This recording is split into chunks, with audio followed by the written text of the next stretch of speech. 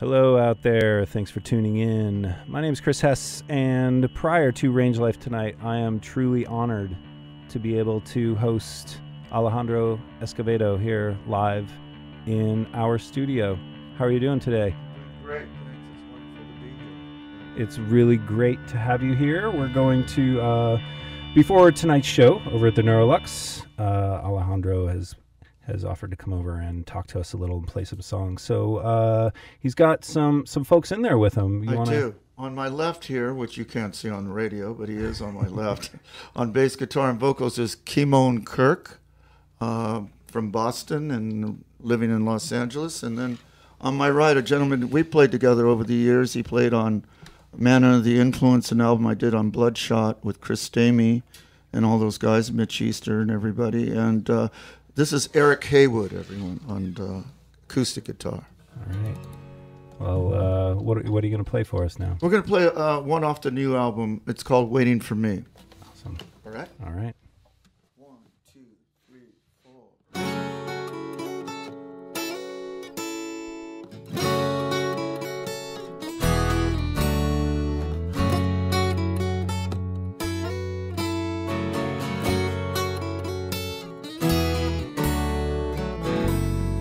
Wrote her a letter with a working man's pen. I always believed her when she cried. No more excuses, the hours are long. I hear she's waiting with a red dress on. So if you see her, please tell her I blew her a kiss. It will be landing when the wind shifts. No, no, no, please don't disturb her. She's waiting for me. She's waiting for me. I'm the only one.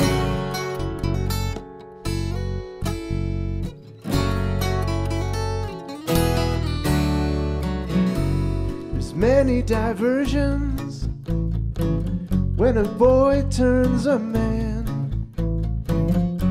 Maybe there's choices and maybe there's plans. Outside her window, the world turns again. Inside her room, it's a distant lamp. So if you see her, please tell her I blew her a kiss. It will be landing when the wind shifts. No, no, no, please don't disturb her. She's waiting for me. She's waiting for me. I'm the only one.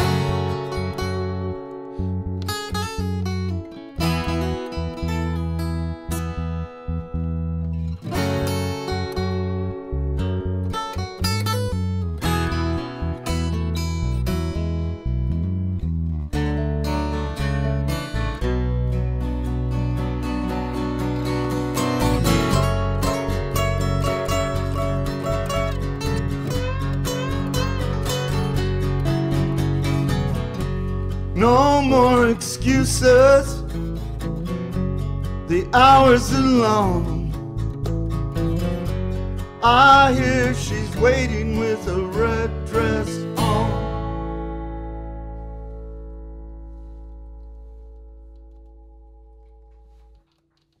Thank you. Would you like one more? Yeah. Before we talk a little bit? Sure, yeah. All right, this one's called One more is Something always Blue. good. Another one off The Crossing. Okay? Awesome. Great. All right. Ready? Mm-hmm. 1, 2, 3, 4.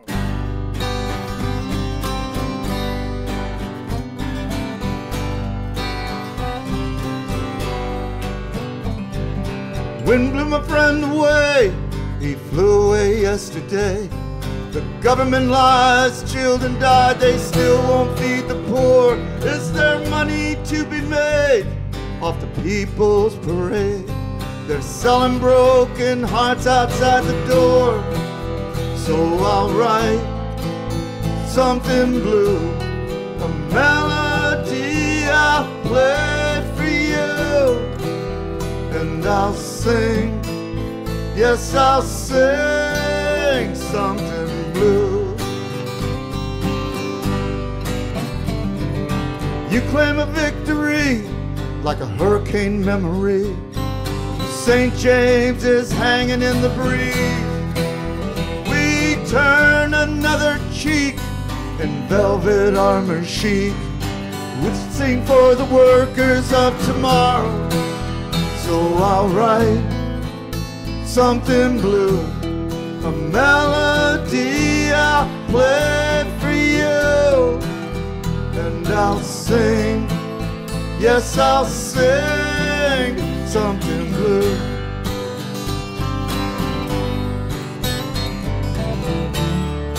Nobody wants you, something blue.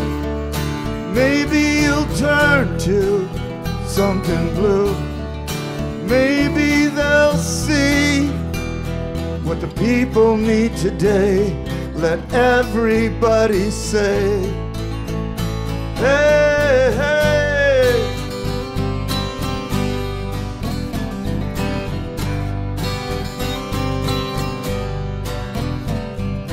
Another smoky rainy day, the magpie's flown away, searching for love lost along the way.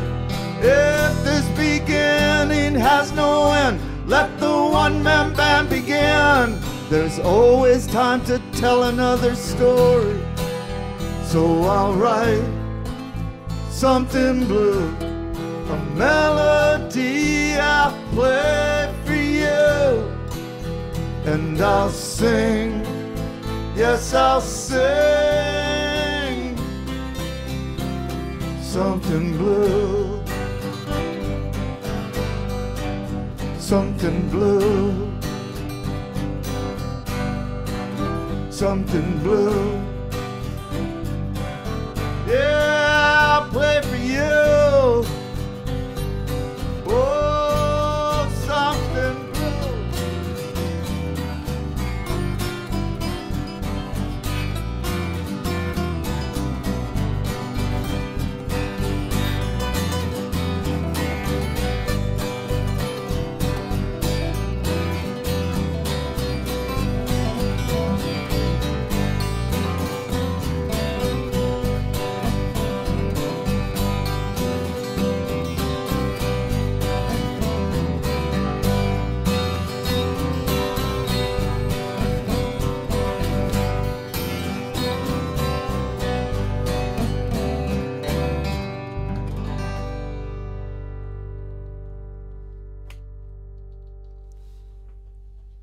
Alejandro Escovedo Thank you.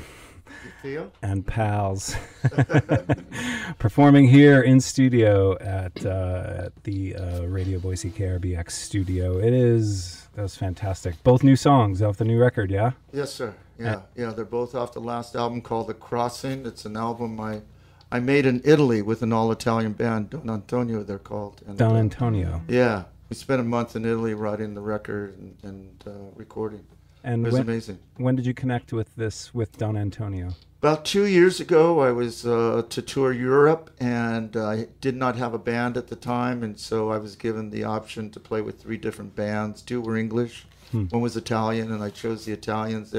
Their sound is really amazing. It's kind of like this Ennio Morricone soundtrack music, Italian soundtrack with 60s surf. 60s, it's funny because they don't try to sound like an American rock band, and they stick very true to their Italian thing. And rock and roll to them isn't like it is it's not like Chuck Berry and stuff. It's more like 60s twist music. It's what it is from all those Italian movies when Monica Vitti was twisting in those films. That's a fun take. Yeah, it's really cool, and it's wonderful music, and it's got a little kind of avant-garde touch to it too.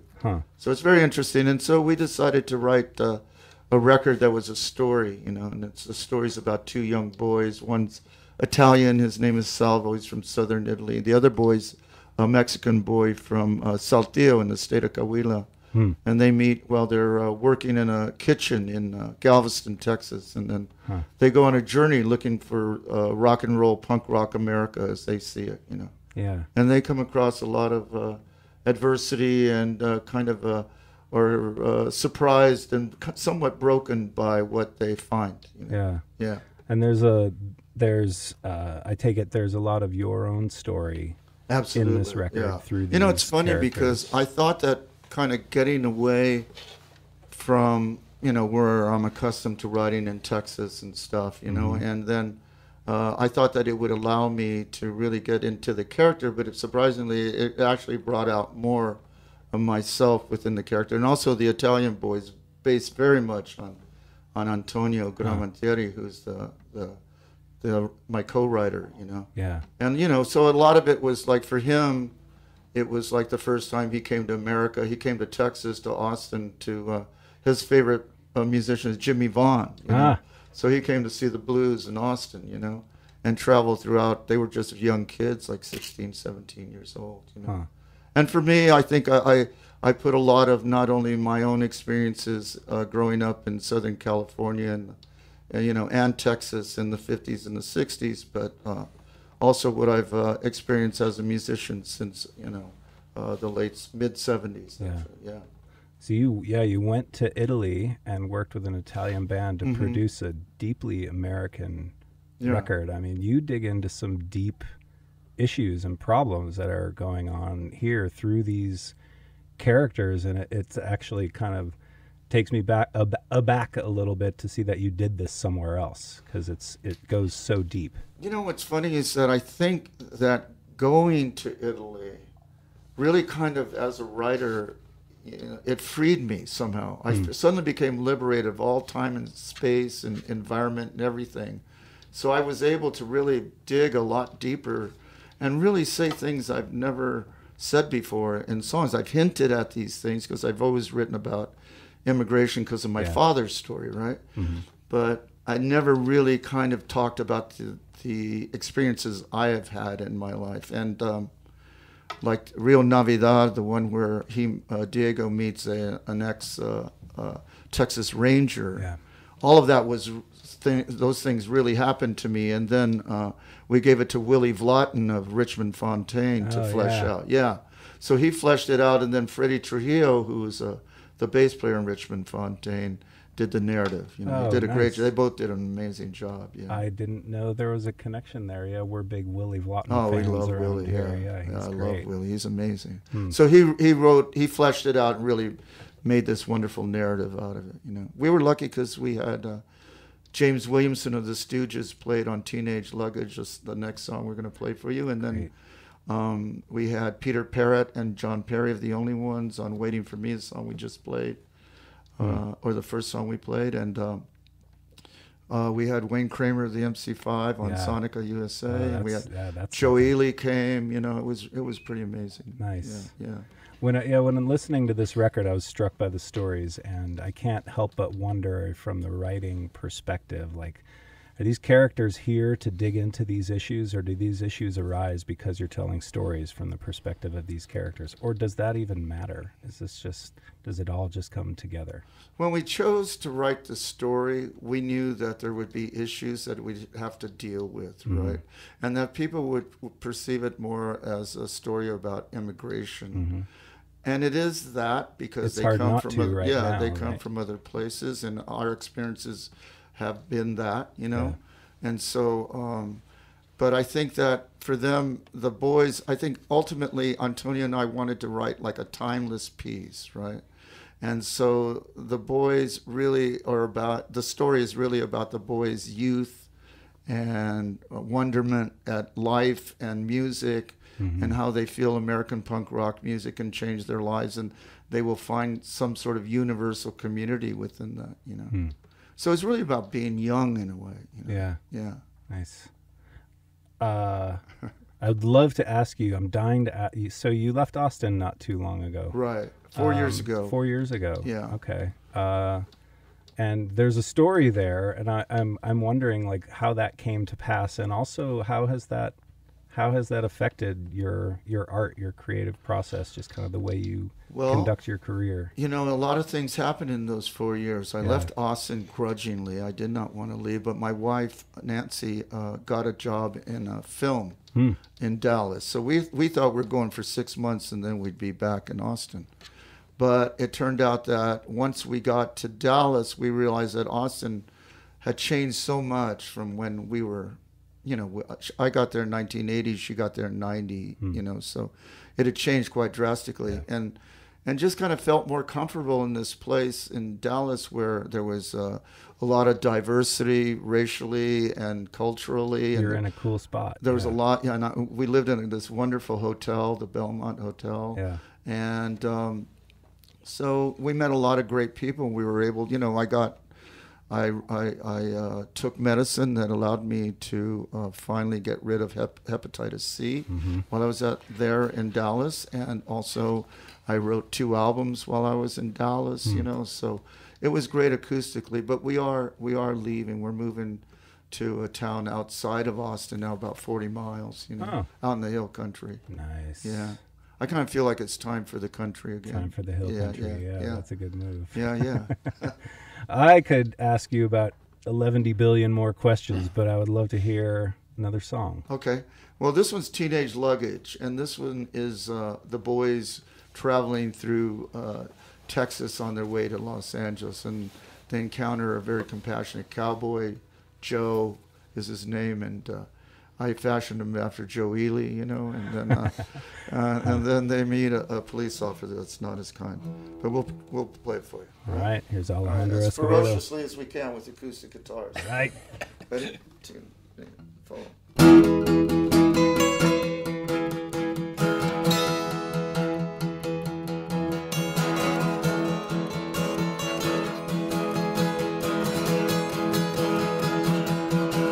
I got my teenage luggage, I'm headed out, looking for American record shop. Outside of Lubbock, we got picked up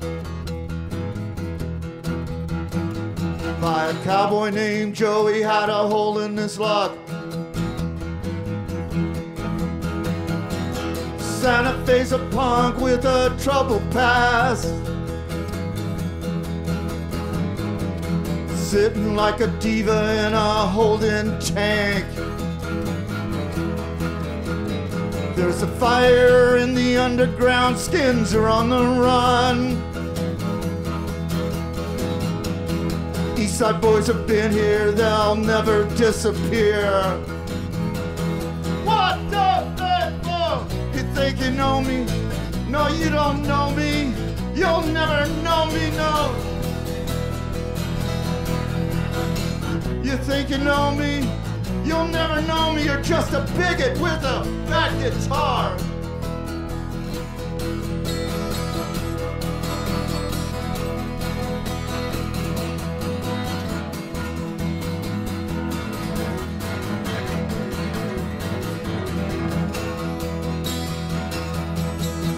Raining trouble in America, Salvo fell in love.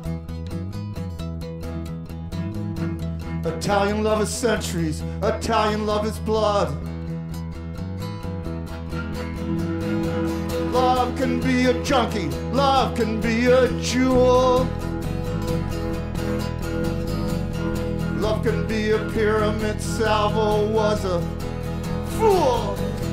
1, 2, 3, 4. Think you know me? No, you don't know me. You'll never know me, no. You think you know me? You'll never know me. You're just a bigot with a fat guitar.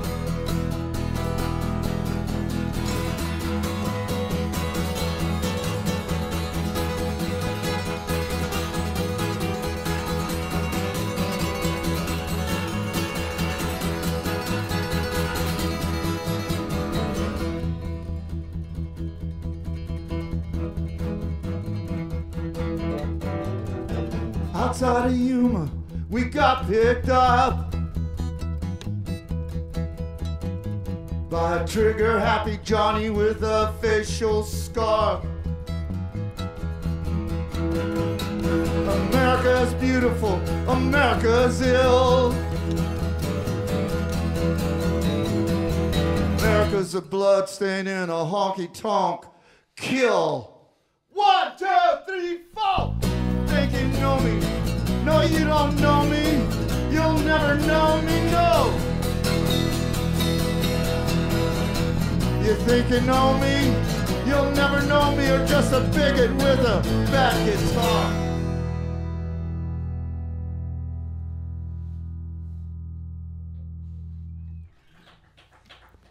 Alejandro Escovedo, once again. That song's from the new record? Yes, sir. Okay. Do I have to let you go? No. No? No. There's people waiting for you. I don't mind making them wait.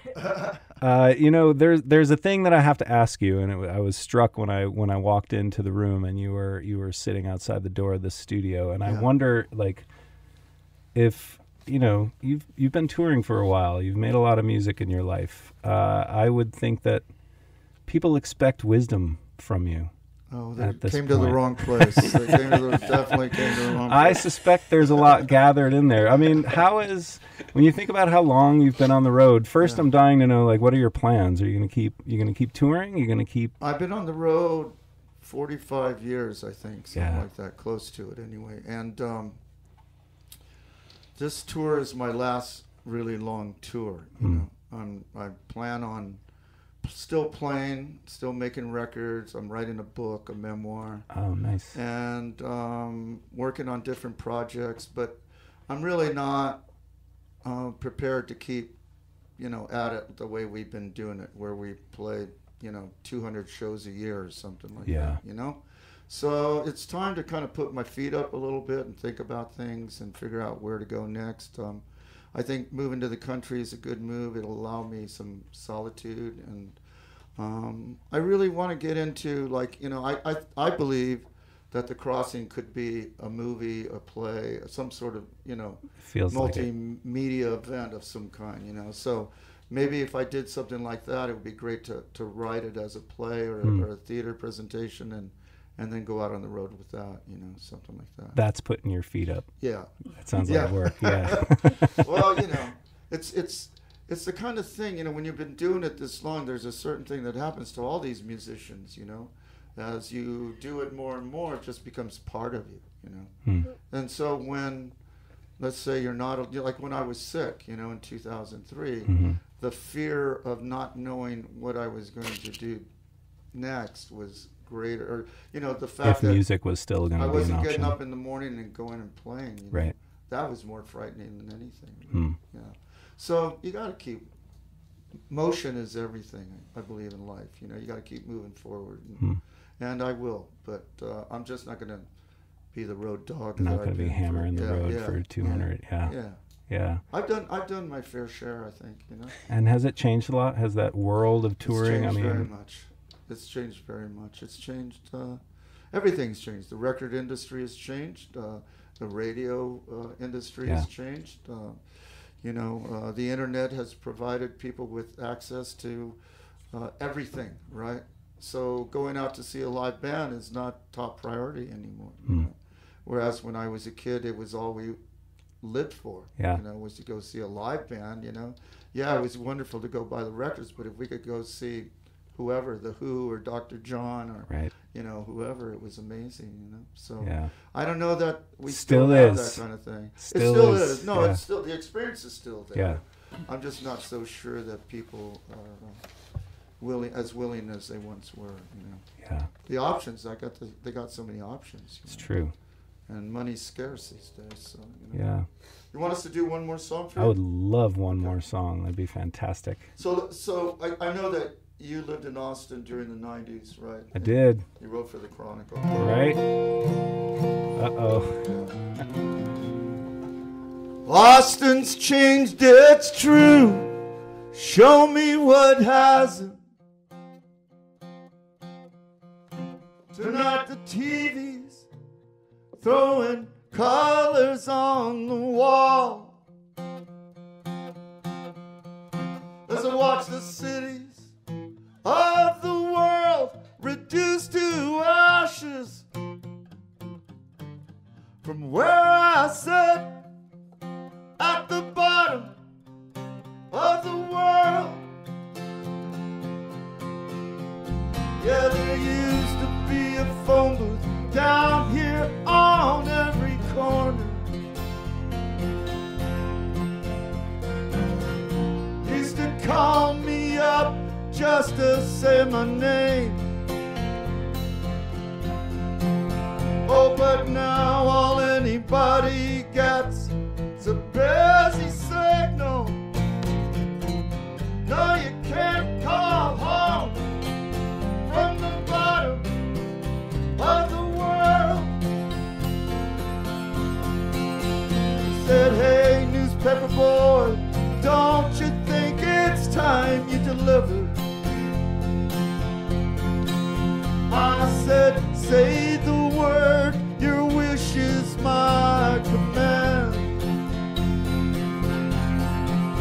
You know she ran me over like an 18-wheeler and dumped my body at the bottom of the world. Eric Cable.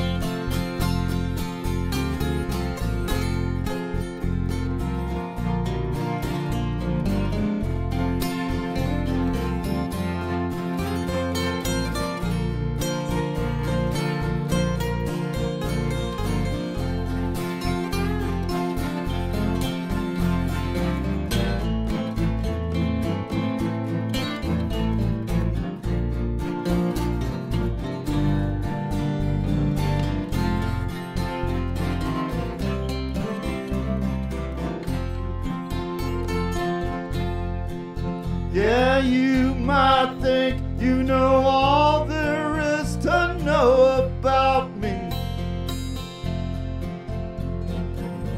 You might think the beast is in the cage. Oh, but everything you see is just an illusion. It's about to get real at the bottom of the world. Yeah, hey, little boy, you look a little frightened. For these aren't the kind of streets for walking alone. Why don't you get yourself on back to Dallas? No, I don't think you're ready for the bottom of the world. One more time.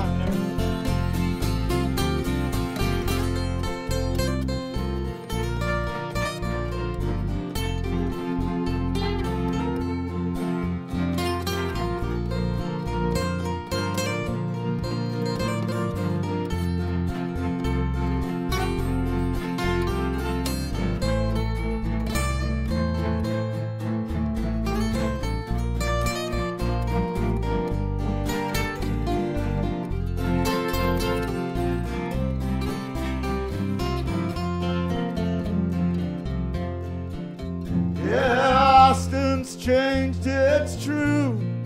Show me what hasn't. Tonight the TV's throwing colors on the wall. As I watch the cities of the world reduced to ashes, from where I sit at the bottom of the world, where I stood at the bottom of the world.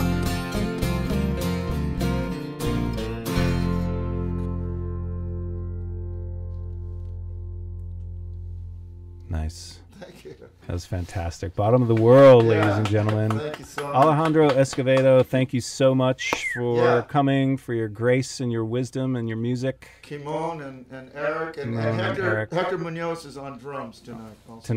Tonight playing at the Neurolux with Casey Neal opening up, Portland Casey's artist great. who's joining you on the road. He's amazing. Yeah. Please come and see him. We will. Thank you so much for coming, All right. Alejandro Escovedo, ladies and gentlemen. Thank you very See you much. at the Neurolux. Ciao.